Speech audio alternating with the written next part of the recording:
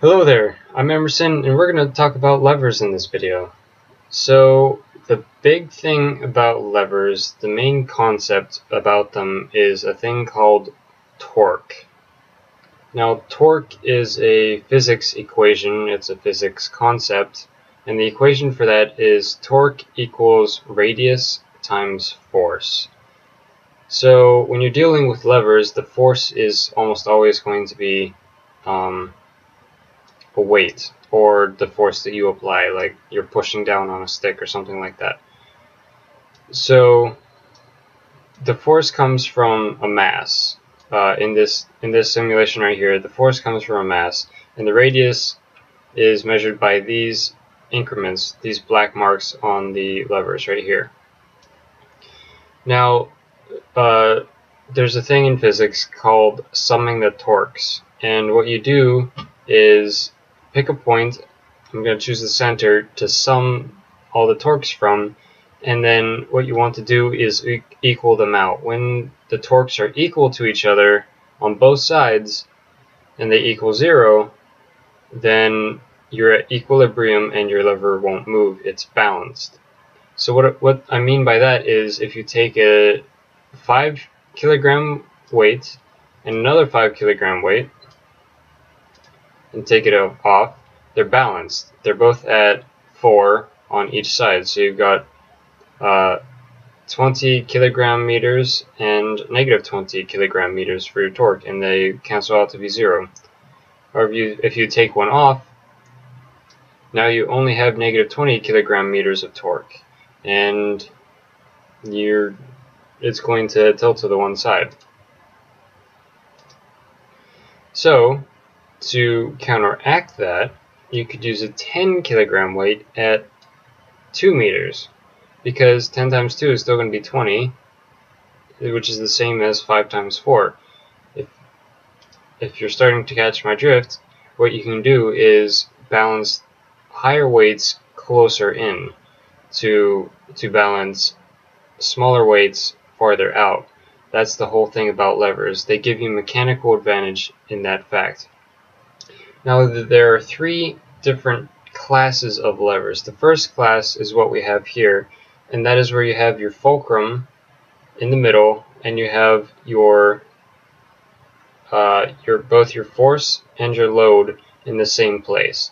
Now, the force is the force that you apply to it, and then the load is what you're trying to pick up or push down or move.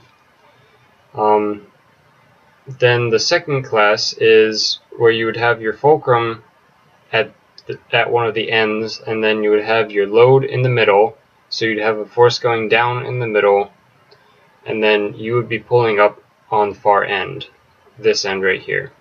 So you would be pulling up, the force would be pulling down, and it would pivot around this point here. That's a second class lever.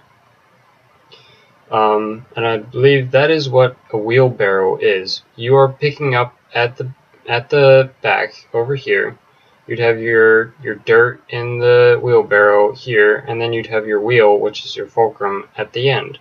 So, practical application, a wheelbarrow is a second class lever.